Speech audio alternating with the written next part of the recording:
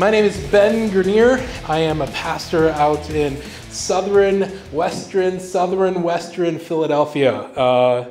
We are down in Brookhaven, and most people don't know where Brookhaven is, but if you go where New Jersey, Delaware, and Pennsylvania touch, we're about 2 miles north of there. And so we're down near 95 and Commodore Barry Bridge, if you know where those are. But we're down there and just north of the city of Chester, Pennsylvania.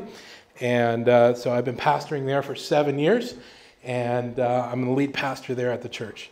The church is a revitalization, and we've been working on redoing the church. And the church is called Real Church. And it's not saying everybody else is fake, which is often the joke. But it's saying that God has called us to restore, empower, accept, and love. And so R-E-A-L, restore, empower, accept, and love. And that's what we try to do as a church. I have a wife and 3 kids. My wife is Jamaican, and I love her. And she's my princess. And I got 3 beautiful kids, 9, 7, and 5, Araya, Katiana, and Xavier. And right now, Katiana is playing a softball game, and I'm missing it. But I know she is going to have some fun and some good stories to tell me when I get home. And but it's a pleasure to be here today. Hopefully you got a handout when you came in. If you don't have a handout, just raise your hand. We'll get you another one. But today we're going to be talking about biblical manhood. And as I was asked to talk about this topic, one of the thoughts that came in my head was that as we talk about things, you know, our society has created manhood. They have defined manhood in a way that maybe isn't biblical. And when we look at culture, when we look at media, when we look at these different things, if we're not careful, we will come to believe lies that are being told to us. We will come to believe things, and we will limit what we do because of what we believe. Each of you are chosen to be a man. This wasn't a decision that you made. God made this decision before you were born. The Bible says, in your mother's womb, God knew who you were going to be. This was something God called you to do before you were even thought of. God called you to be a man. God chose you. And part of the challenge of being a man in today's culture is that there's a constant pull to get men not to step up into the role that God asked you to step up into. Today, I'm not going to stand up here and tell you how men have become less of a men, because I think that's impossible. Men are men, period. The issue is that men are not stepping up into the role of being a man. The role that the Bible tells us that we should play. And I'm not getting into this idea that's saying, hey, you know, you're all a bunch of pansies and you just got to man up. Okay, that's not the Bible. And that's maybe our interpretation of the Bible. That's not the Bible. What the Bible is saying, there is an extra weight on your shoulder. Are you willing to carry it? There is an extra weight to being a man. Are you willing to take on the challenge? Are you willing to be a biblical man? Are you willing to let culture be culture and you say, I'm going to do what I need to do? That's the question today. That's the challenge today. Some of you may know this story. It's an actual scientific story. There is a flea. There's a man who had a study, and he had a whole bunch of fleas. You know, he scratched a lot. I'm joking, but he had some fleas. And what he found out was if he put these fleas in a jar and left them in the jar for a while, the fleas would start to jump, and as they jumped, they would hit the lid of that jar, and they would fall back down. You know, and it probably didn't feel great hitting that lid. But over time, the flea would just keep jumping and keep hitting his head on the lid, and eventually, he learned not to hit his head. He learned that there was a lid, and he couldn't jump past that lid. Because every time he tried to get close to that lid, he would get hurt. Eventually, this man would then open up the jar to see if the flea would jump out. And to his astonishment, the flea would never be able to get out of the jar. Wow. See, before this, The flea was able to jump. After this, the flea was conditioned to believe that he could not jump beyond a certain point. My challenge for you today is that there's things in your life, there's culture, and there's things in your environment, there's things that you come to believe that has become your lid. And you have stopped jumping as high as God wants you to. You've stopped jumping because every time you jump, you get hurt. And you come to believe that I can't jump beyond this point. But I want you to believe this today. God is asking you to jump. And it might be higher than you've ever jumped before. And you might be thinking, well, I'm going to hit my head. I'm going to fail. I'm not going to be able to do it. I want to encourage you today. If God put the job, this weight on your shoulder, he is the one who can get the victory if you do what he says. See, this flea learned that he can't get beyond the lid. And for us men, there's times in our life where we have been conditioned to believe that we can't get past a certain point. And these are lids that we need to overcome if we want to be the biblical men that God asks us to be. Today we're going to be looking at the story of Moses. I don't know, most of you are familiar with the story of Moses. Some of you are familiar with Charlton Heston's 10 Commandments played every Easter, right? Some of you are familiar with the Prince of Egypt, right? Disney's rendition of Moses. Some of you have read the Bible story. Some of you were in Sunday school classes. Some of you have heard preachers preach about it. Moses is one of those great heroes of the Bible. And even in Jesus' day, Moses was like a superhero to all those who were in that area. Moses was a man who had some mistakes in his life.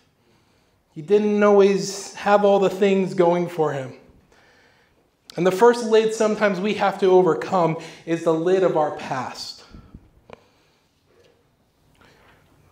We don't run from your past. We let God lead you through that past. Biblical men see that the past is a tool that God can use to transform you. Your past is a part of God's plan for your life. And you might be here saying, well, how can God use that? How can God use that? Well, let's look at Moses. Moses is what we say, he had one of the best upbringings in the world's eyes. He was skilled, he was educated, he was connected, he was empowered, and yet he killed a man and he had an anger problem. Then after he killed a man, right, the story goes, he ran for his life. And then he found himself out in the desert and he became a shepherd for 40 years. He left everything of his past behind and tried to make a new self for himself. When God had to show up, God showed up in Moses' life. Moses did 40 years in Egypt and he had the power, the prestige, the training. He ruled over people. He was in the Pharaoh's home. He understood a lot of things. Then he made a mistake. He had an anger problem. He ran and then spent 40 years in the desert as a shepherd. Who's 80 years old in here? Anybody older than 80? Anybody? All right. Everybody younger than this guy, there's a hope. No, I'm joking. I'm joking. If God can use an 80-year-old Moses to do something special in a desert, he can use every single one of us. Never think I'm too old to be used by God. Amen? Amen. Because Moses was 120. You're definitely below 120, so you're good there. But Moses was 120 before he died. And he led the nations of Israel through the wilderness. So Moses here, he's a skilled man. He's literate. He understands. And then, of course, what we see is that he ran. His past, he made some mistakes. And, sometimes in our past, if we're not careful, we start to run from it. We fear what's going to happen with our past. And if we're not careful with the past, we fear that it's going to take us down. And for Moses, there was this fear of this past that was coming into his life. And Moses feared that, for whatever reason, he had to run. He felt like he had to run. And when he ran, he didn't talk to people about it. I don't think he ever went back to Egypt during that 40 years. He abandoned the past. But then he saw one day, he comes to a place where there was a burning bush.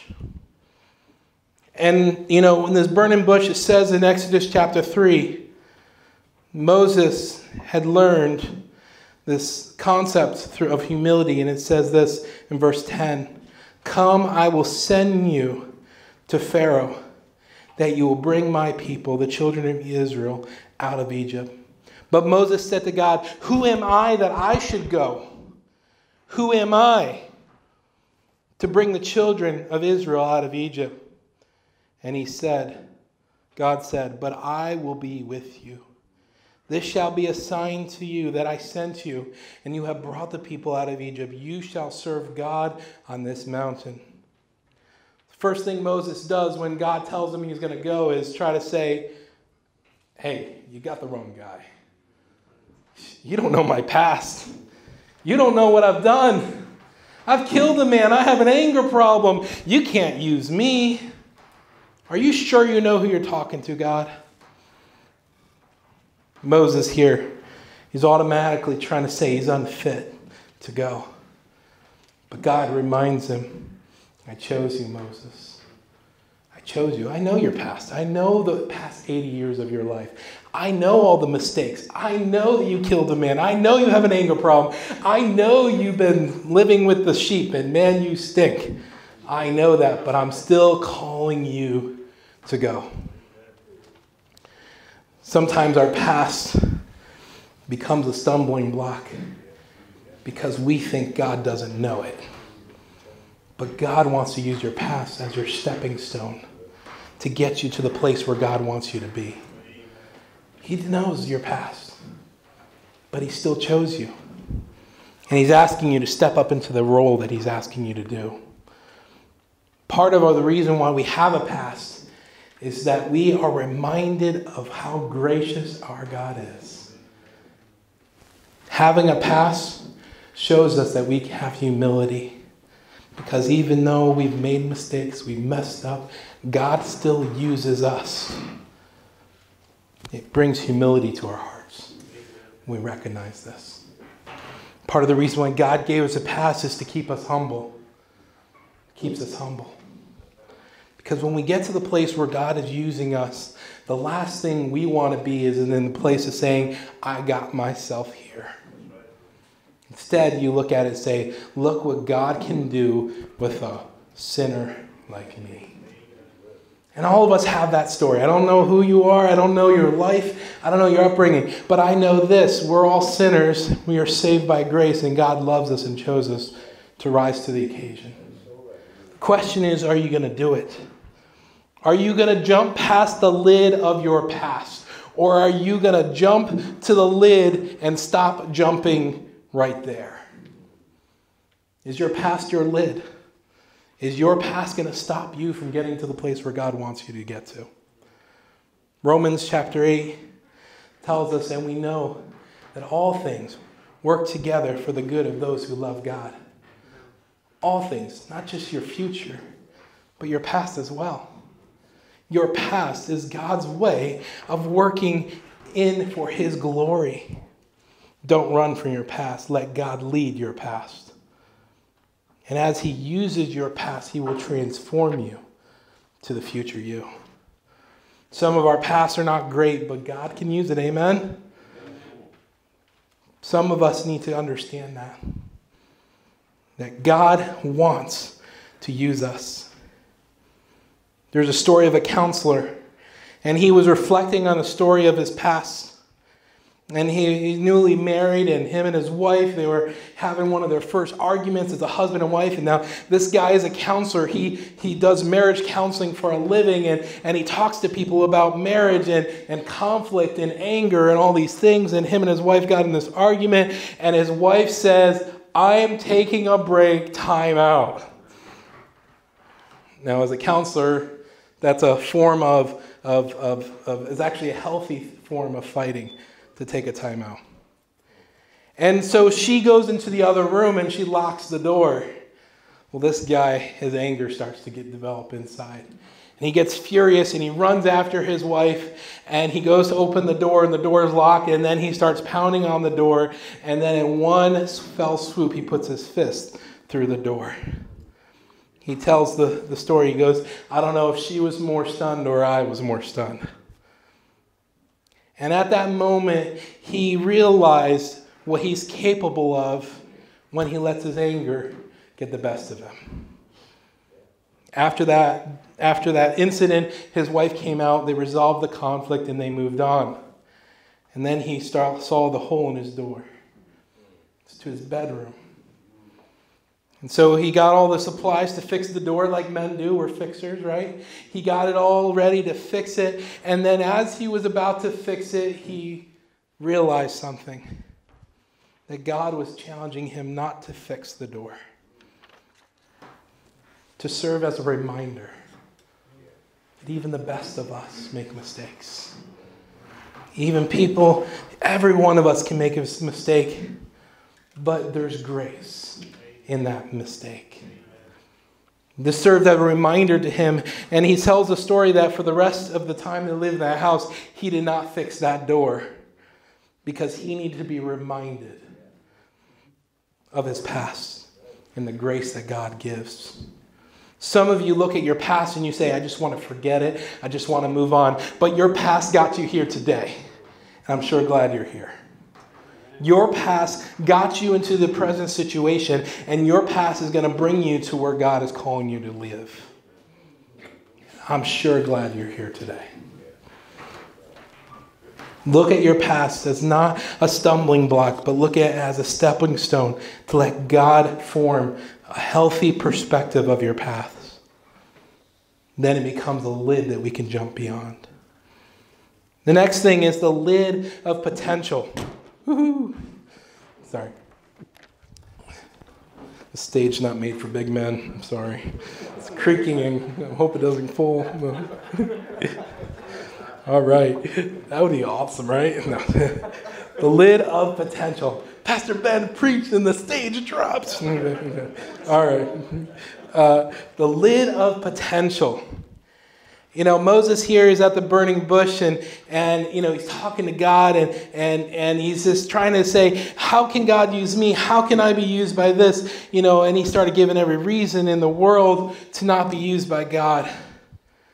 Sometimes I think that God sees more potential in us than we do in ourselves.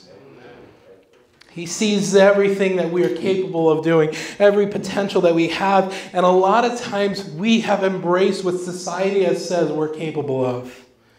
Or maybe we've embraced the lid of the potential that we think we're able to attain. And so we come to this place, and Moses was in this place that God was saying, I'm sending you to go get them out of Egypt. And Moses says, are you sure you got the right guy? Are you sure that you see that in me? Are you sure that you see the potential in me? A lot of times we live to the point where we are stopped by the ideal of what we think we're capable of. But the thing is, when God is working in our life, there is no limit to our potential. Because God is able to take even a guy like Moses. Right? And the story goes, and Moses started giving every reason in the world that he can't do it. I can't go back. I can't do this. I can't talk. I can't do this. He was giving God every potential. But God is God. If God knows the future, and God is God, right? He knows that we're able to do this. He wouldn't call us to do something if we knew that we weren't able to do it. And so this role of stepping into this role that Moses had to come to this realization is that this lid that was stopping him from getting there to achieving it was a lid he put on himself. Maybe it was a lid culture put on him. Maybe he grew up and his father or his mom or his cousin or his brother says, oh, you can't talk. Don't talk, Moses. You can't speak. Maybe it was Moses telling himself, I can't lead anyone. I get angry. Man, it's hard enough leading sheep. How can I lead people? And what we started to see is that Moses started to give God every reason that he couldn't do it, and God gave Moses every reason he can. Sometimes getting past this lid of our potential, what we think we're able to, is realizing God sees more in us than we see in ourselves. He sees what you're capable of doing. He sees your potential. So we overcome this lid by realizing that God gave us every tool that we are needed to achieve this task. What he told Moses was, what is in your hand? For Moses, it was a staff, shepherd's staff. This was a staff that he used to lead sheep. But that staff became so important for Moses. Who gave that staff to Moses? Probably Jethro or maybe some other person, but it was in his hand, and God says, what is in your hand? Sometimes us realizing our potential is realizing God already gave us the tools we need to succeed. What is in your hands? Some of you are given a Bible, and this has the most potential in the world. It's in your hands. Some of you have a job. Some of you have skills and abilities. Some of you have training. Some of you have an understanding. Some of you have more potential than you are realizing because you think the thing in your hand is not what God is calling you to do. For Moses, he had a shepherd's staff, and God was calling him to do something more. Instead of throwing that shepherd's staff aside, that shepherd's staff became a symbol of his leadership. And in the next story, we see an awesome story of what God was able to do with that staff. There was a story continuing on in Moses. He was getting, how are we on time? What time is we supposed to go to? 11:15? All right, we got about 20 minutes left. Awesome. Someone give me a warning at like 11:10, okay? Let me know so I know how to wrap it up. All right, lid of capacity. Or capability. For Moses, lid of capability. This is the story of Moses and the Amalekites. Now, of course, jumping ahead, Moses gets out of Egypt with the people, and they go into the wilderness, and of course, we know the 10 Commandments, and the throwing of the 10 Commandments, right, and all the stories that go along with that. Now we got the story of Moses and the Amalekites. Now, Moses there was a nation that came out to fight Moses and all of the people. And so Moses chose Joshua and said, Joshua, you're going to go to the fight. The Lord told me to go up to the hill and hold up my staff.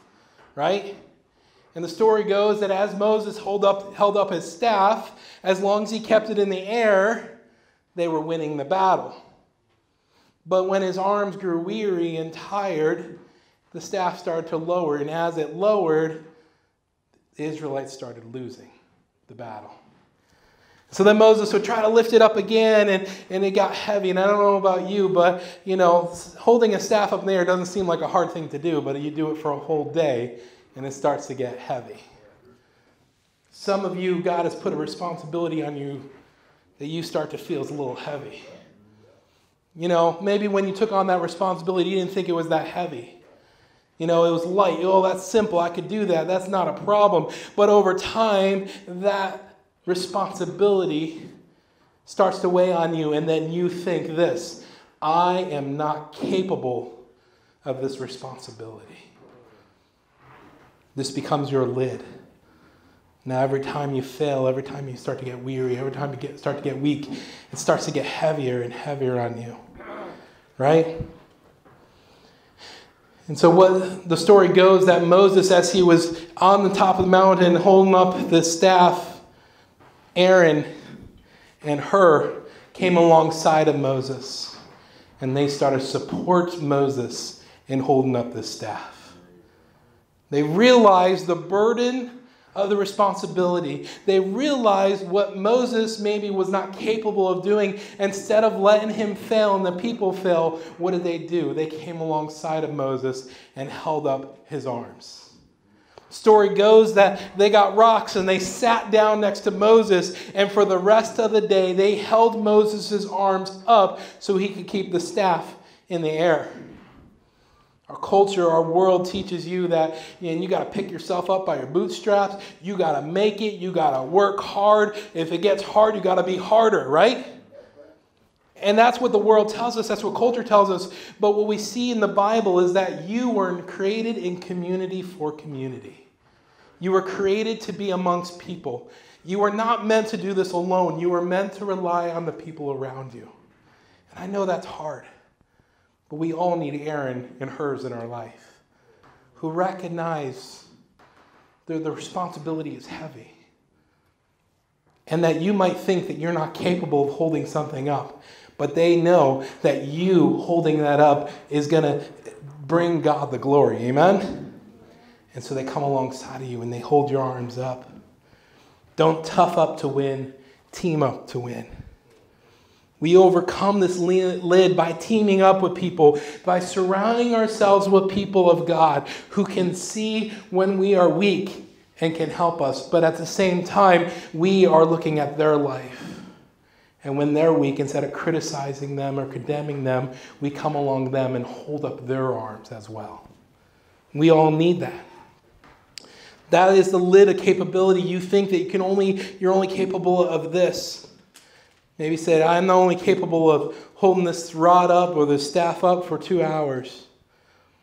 But with a team, you can do it all day. The next one is the lid of responsibility. If you are a man, if you are a husband, if you are a father, if you are a boss, if you are a worker, if you are a community member, if you're a church leader, you have responsibilities.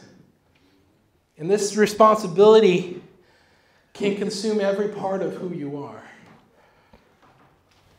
For some of you, you get to the place where you see that your responsibility becomes what your life is all about. And for Moses, he had the responsibility of judging people. He would sit in the tent, and people would come to him with all their problems, and they would lay it all out to Moses, say, Moses, so-and-so looked at me wrong, and I think they did something wrong, right? And Moses would then have to be the judge. He would say, well, you're wrong, you're right. Well, this person took too much food, or this person, they took my donkey, right? He was sitting all day hearing these situations, and his responsibility to be the judge. Now, I don't know what happened, but I know if Moses is anything like me, you find so much purpose, and you find so much love, and you find so much awesomeness in that responsibility that you go and do that responsibility more and more and more. And soon, you get to the place where you say, hey, sweetie, take your kids, go to the father-in-law, because, the people really need me. They need me. And I don't have time to make sure our kids are being taken care of. Just go to your father-in-law for a bit, and, when things calm down, I will send word so you can come back and we can handle this. And so the story goes that Moses sends his wife and 2 kids off to the father-in-law. Now, I don't know about you, but some father-in-laws would love that, but most would not. Most father-in-law says, hey, you married her, you're a problem. Right? Yeah, okay. All right. And so what happens is Jethro comes back to Moses with his wife and 2 kids. And Jethro is his father-in-law, and Jethro sits down with Moses, and Moses says, man, God is doing some awesome stuff here. And he started saying all the praises of God. God is doing this. He got us out of Egypt. He gave the 10 commandments. We got this and that. And he was doing all the things, and he was praising God. And Jethro was starting to buy into it. He was like, man, God is really using you, Moses. I'm going to give an offering today. And so Jethro gives an offering and makes a sacrifice to God for how awesome God is using Moses. Then the next day comes along, and Jethro wakes up, and Moses then goes to the seat of being the judge, and the whole day Moses is being the judge. And Jethro looks at this and says, this is not okay. This is not right. Your responsibility is stopping you from doing everything else that God has called you to. Some of us have been called to do things, and because of our responsibilities, and don't get me wrong, responsibilities are great, but we have to have a right priority system when it comes to these responsibilities.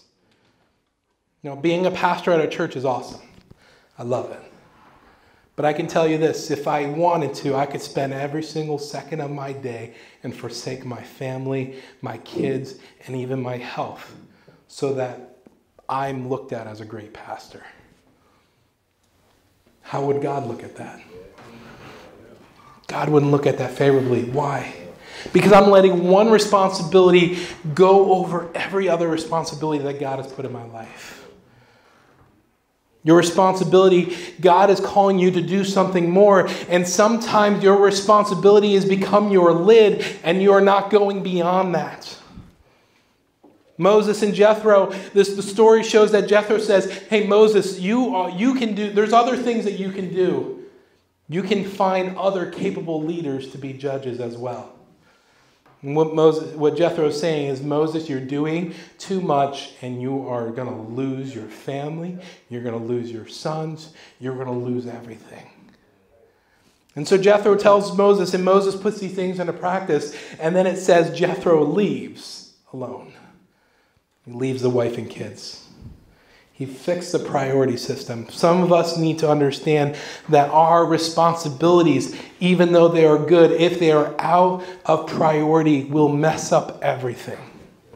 We got to make sure that we have the right priorities as to be men of God. We have to make sure that we're putting our God first. And then we got to make sure we're putting our family, and then our church, then our country, and then our work.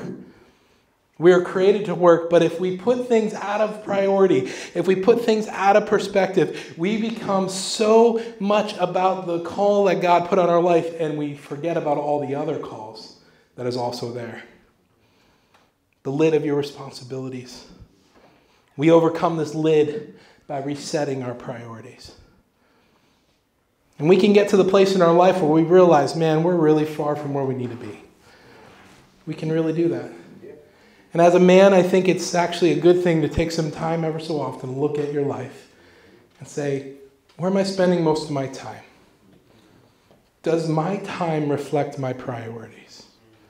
Does my life reflect what I think is important? My family is important. How much time of the week am I spending with them? My wife's important. How much of my time am I spending with her? Right? God is important. How much time am I spending with him? Look at your time, you'll see your priorities. Being a biblical man means that we get our priorities in order so that the responsibilities don't overwhelm the things that God has called us to do.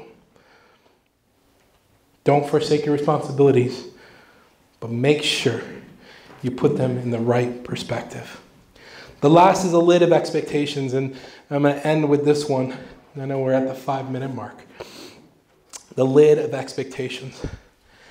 This story might have changed my life and maybe have not changed yours after this is done, but this was one of those things that changed the way I look at my life. Moses, when he was coming to the end of his ministry, or end of leading the nation, God was telling him to put Joshua in charge. And so he sets Joshua up and he prays over him and he anoints him and then he empowers him. I don't know if he took his staff and gave it to Joshua, but in my mind I want to say he did, even though the Bible doesn't say it. But he gave Joshua the leadership, and then he empowered Joshua to take the people over the river. What's awesome about this is this. Often what we see is a lot of times when we follow somebody, one of our predecessors, right? Somebody who blazed the trail before us, when we take over the reins of leadership, often what we do is we try to copy the person we followed. We try to do what they did. My dad's a pastor, and, I always thought about the possibility if I was to take over my dad's church, I always had this idea that, man, I could not do what he did. And it almost became this pressure on me. Now, I didn't take over my dad's church. My dad's still pastoring, and I don't plan on taking over my dad's church. But it's this thing where when you come into a role, a lot of times you look at the person who is in front of you and you think that, man, people are going to measure me based on how much I'm like them. And so this expectations that are put on you can sometimes be a lid on what you're capable of doing. Well, I want to make some changes, but if I change something, they're not going to be happy. And so it starts to lid what we could possibly do. What Moses did to Joshua is didn't tell Joshua, lead like me. He did not say that to Joshua. What he said was, listen to God. See, Joshua was set up for success because Moses showed him where direction comes from. Your expectations of people around you, your expectations of what people expect you to become is good, but it can become your lid if you're not listening to God for what you should be doing. You might step into a new role at a job and the previous guy did an amazing job and you're trying to copy what he did. I want to encourage today, that is a lid that's going to stop you from being the person that God called you to be. He is calling you to go beyond that. Don't live up to the expectations of the previous person. Follow what God has for you and do it. How we overcome this lid is we have to learn to listen to God and to follow Him and nobody else. The second is we got to make sure people follow us know to do the same. If you're in a place of leadership, make sure everyone behind you is also listening to God. And make sure the day that you step down, they're not trying to copy you, but they are listening and following what God has for them. Because sometimes as leaders, we put a lid on everyone behind us. And the day that we step out of leadership, all of them are trying to copy us because that's what we taught them, instead of encourage them to follow and listening to God. So I want to encourage you today. These are different lids that can happen. And I want to encourage you today. God made you to jump. God made you to jump. And you are far more capable of jumping higher than you ever could imagine. But different things in your life have put a lid on it. Get beyond the lid. Amen. Jump the place where God wants you to be. To be a biblical man means that we have to be humble before God. We have to control ourselves, our desires. We have to protect our family, provide for our family, and lead this family that God has put in our life. And by doing these things, we go beyond the lids of our culture. We go beyond the lids of ourselves that we put ourselves on. And we go beyond the lids of what people expect for us to be. Because God has called you to be His servant. God has called you to live the life that you're called to live. You don't get there by copying anybody. You don't get there by imitating anyone else. You get there by listening to God and God alone. You get there by reading the Bible, putting His word in your heart. You get there by following His voice, or shepherd's voice, and not listening to your own voice, not listening to culture voices, and not listen to anyone else. So I'm going to pray a prayer with each of you today because I want you to understand this concept. Don't let culture put a lid on what you're able to become. Don't put a lid on what you're able to become. But let God use you. Let God transform you and let God grow you into the person you're called to be. Biblical man puts God first in everything they do. Amen? Let's pray.